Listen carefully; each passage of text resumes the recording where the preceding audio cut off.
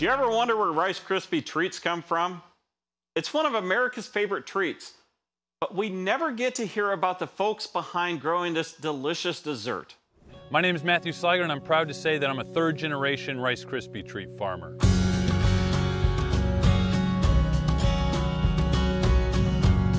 My granddaddy was a Rice Krispie treat farmer, my daddy was a Rice Krispie treat farmer, and I'm just happy to be carrying on the family legacy and tradition of snapping, crackling, and popping out these delicious treats. The most rewarding part of being a Rice Krispie treat farmer is certainly harvest. The hard work we put throughout the entire crop year is represented in these delicious little crispy marshmallow treats. The most demanding part of being a Rice Krispie treat farmer is in the spring when we prepare to put in a new crop.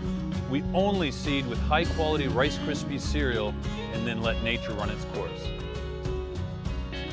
Rice Krispie treat farming is not for everybody. Me, I was born to do it. Now, via Skype, we have Matt Sligar from Rice Farming TV. How you doing, Matt? Doing really well, Rob. Good to be with you. How you doing? Good. You look like a NASCAR driver. I am a NASCAR driver. I'm all branded. What all you got there? Well, I've got my Rice Farming TV hat. That's my YouTube channel that I do. And I've got my RFD TV golf polo. This is my business polo. So since I'm back on RFD TV, I thought I'd wear it. And I'm also using my Shark Farmer Podcast boxer briefs right now. Can't see those. I think you mispronounced thong. Is that, did I? Hey, it's your merchandise, not mine. You tell me. That's right. And where the hell's my polo shirt at, by the way? Yeah, you guys get all the good. Apparently only the talent gets the polo shirt, so good job, Matt. Matt, well, we were watching some of your YouTube. I love that video where you pay homage to one of the most underrated people in agriculture, the Rice Krispie treat farmer. Well, they just don't get enough coverage. I mean, everyone enjoys Rice Krispie treats, not just during Halloween. It's a year-round treat, so we need to give respect where it's due. Hey, so I'm glad you appreciate that, you're too. preaching to the choir, brother. I tell you that. I knew it. So tell me about that video. I guess the first question I have is, has anybody taken that seriously?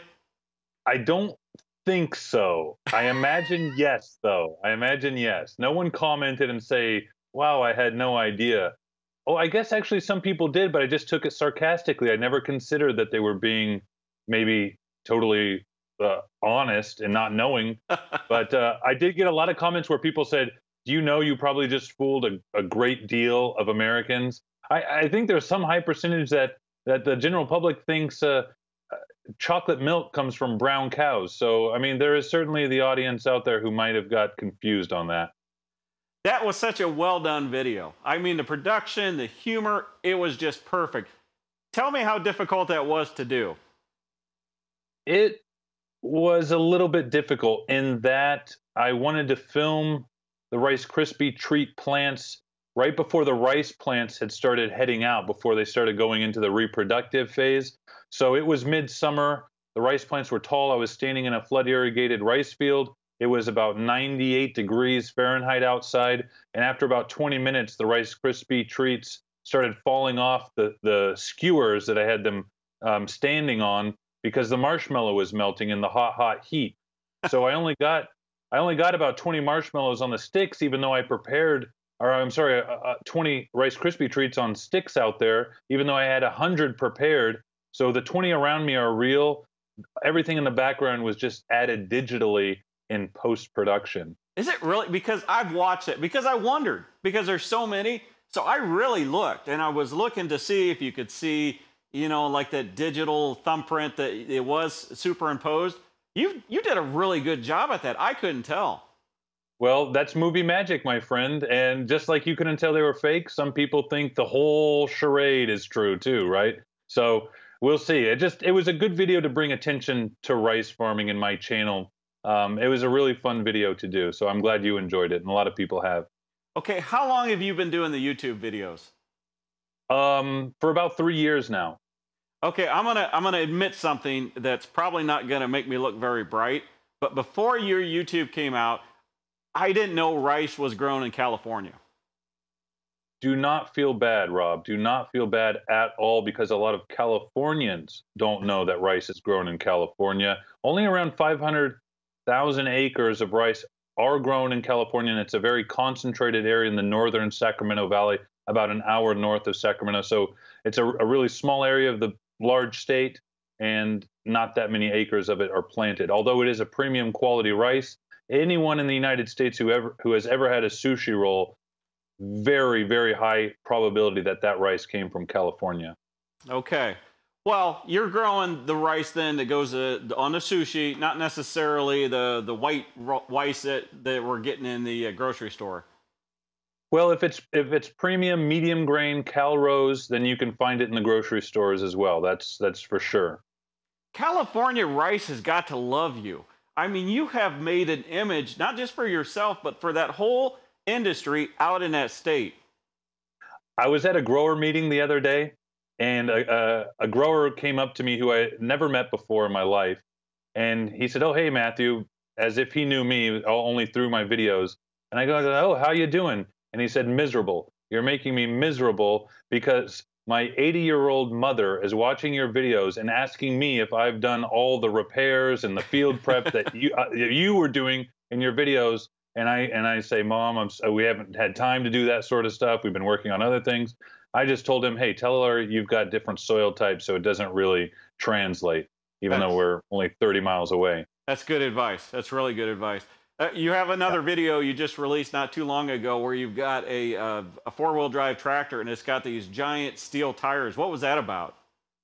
Well, that's all about straw decomposition or incorporating it into the soil. We're of course, we've harvested the rice in September, October, and we're trying to manage our straw. And that tractor that you brought up is what we refer to as a stomper tractor. So we'll have a flooded rice field with the straw still in the field, and that stomper tractor will mix the straw in with the mud.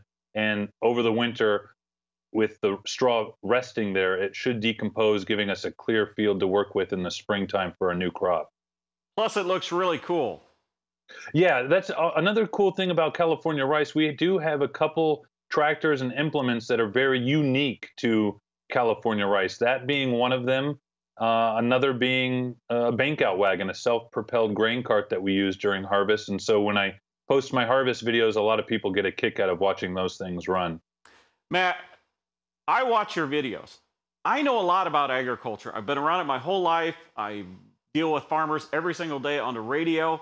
But I watch your videos because I've never seen rice farming before. Are you surprised that so many farmers are watching your videos? Well, I don't. Yeah, I suppose so. It's really cool. I guess there's a lot of corn and soybean farmers out there who just want to see something else being farmed.